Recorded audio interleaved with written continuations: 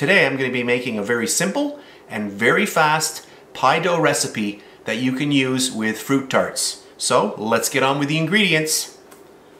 2 cups of all-purpose flour, 3/4 of a cup of confectioner sugar, that's also called powdered sugar or icing sugar. I have 1 cup of salted butter, 1 egg, and 1 tablespoon of vanilla. So those are the ingredients, so let's get started. Alright, what we're going to do, I'm going to take all of my butter, and that is room temperature, it's all ready to go. I'm going to pop that in there, and then I'm going to take my sugar, that is my icing sugar, and I'm going to get my little paddle on here, lift the bowl into place, and I'm just going to start mixing that up a little bit.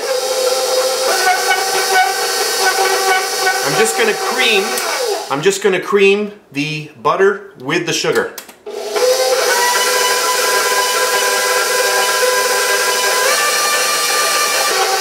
Alright, and then I'm going to take my egg, and we'll get our egg in there, and also the vanilla. So let's mix that up.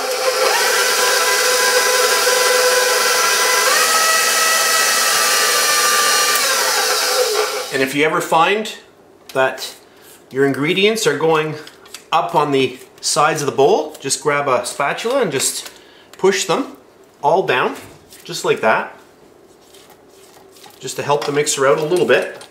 There we go, that's good.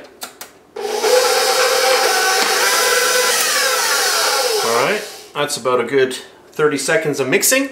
And now I'm just going to take all the flour and get it all in there. This is a really, really simple recipe. And now, let's just combine that.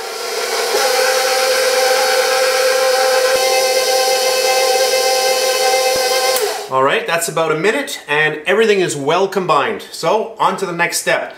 We're going to get rid of the mixer, and we're going to get the dough out, and we're going to wrap it up in plastic wrap. Alright, so what we're going to do now, we're just going to get all of this onto some plastic wrap, and then we're going to pop it in the fridge and let it chill down.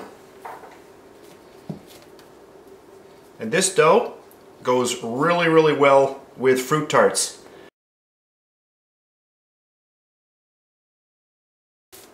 I'll get another piece of plastic wrap, and there we go. So what I'm going to do now is I'm going to form this into a disc, and this is going to be the end of this video.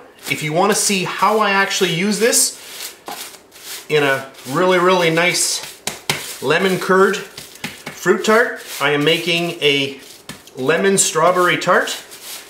Then you can click the video link at the end of this video, which will be coming up any second, and you'll be able to carry on, and we're going to use this exact dough. So that's it for this video. I hope you enjoyed it. You do want to take this and pop that in the fridge and let it chill down for at least a half an hour before you want to roll it out. So that's it for this video. If you want to see the next portion where we're actually going to build a fruit tart, click on the link at the end of this video. So that's it for this video. I hope you enjoyed it, and I'll see you next time.